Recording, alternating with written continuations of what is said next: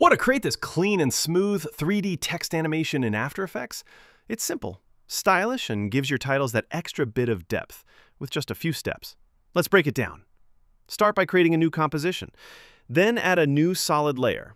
Now head over to Effects and Presets and search for Gradient Ramp. Apply it and adjust the gradient however you like. I'm going with a light tone here. It looks nice and clean.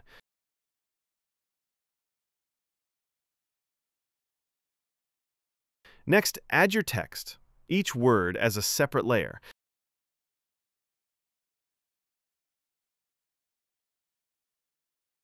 Enable the 3D layer switch for all your text layers and change your workspace to 2 views. I'm using the top view here. It gives a better idea of how the text layers are positioned in 3D space.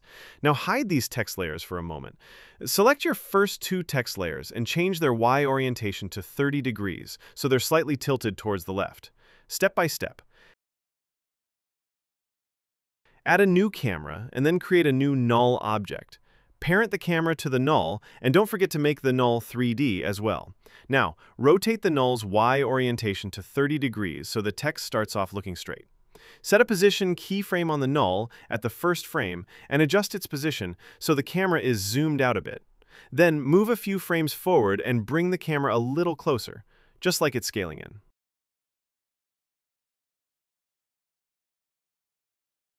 Now, select the keyframes, press F9 to easy ease, and open up the graph editor.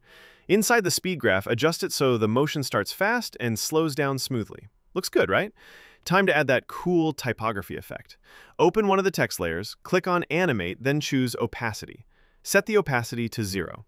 Now, go into Range Selector, add a keyframe for start, move a few frames forward, and change the start value to 100. Select the keyframes, press F9, and again adjust the graph so it eases in nicely. Tweak it to your liking. Looks great already.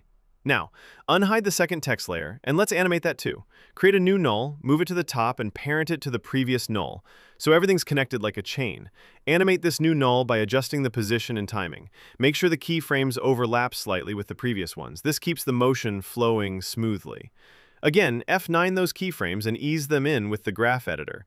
Then, repeat the same opacity animation for the second text. Animate it just like before. Add keyframes, set to F9, and adjust the graph. And just like that, we're halfway through the animation. If you're enjoying the process so far, make sure to subscribe for more After Effects tutorials just like that. Now, create a new null and parent it to the previous one.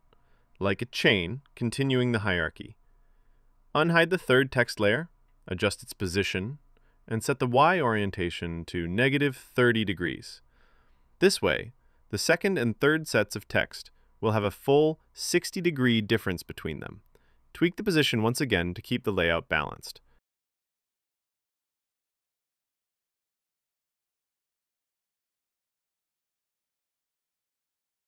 Now, select the new null and add keyframes for both position and orientation.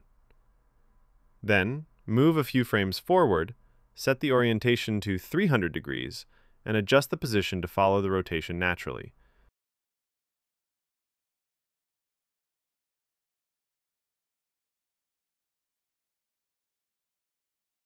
Select all keyframes, press F9, and then open up the graph editor. Adjust the orientation graph and then the position graph for a smoother and more fluid camera motion.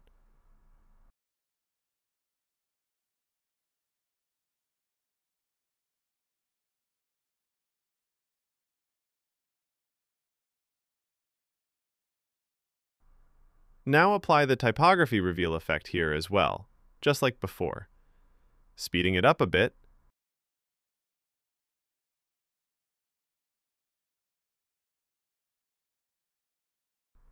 okay, done. Now for the last one.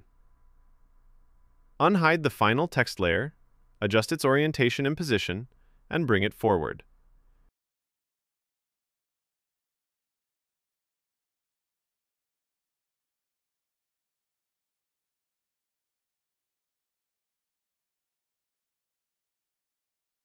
Then, add a new null, parent it like before, and don't forget to enable 3D. Set keyframes for position, move a few frames ahead, and tweak the values to animate the movement. If you notice the text isn't lining up perfectly, Just nudge its position a little for better alignment. And yeah, make any final adjustments needed to make it look seamless.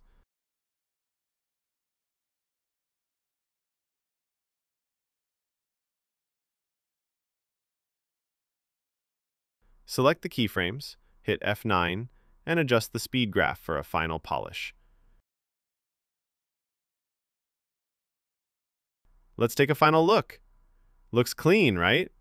Now just export the file with your preferred render settings, and that's it. Hope you found this helpful. If you enjoyed the video, don't forget to like, share, and subscribe for more After Effects content every week. Catch you in the next one.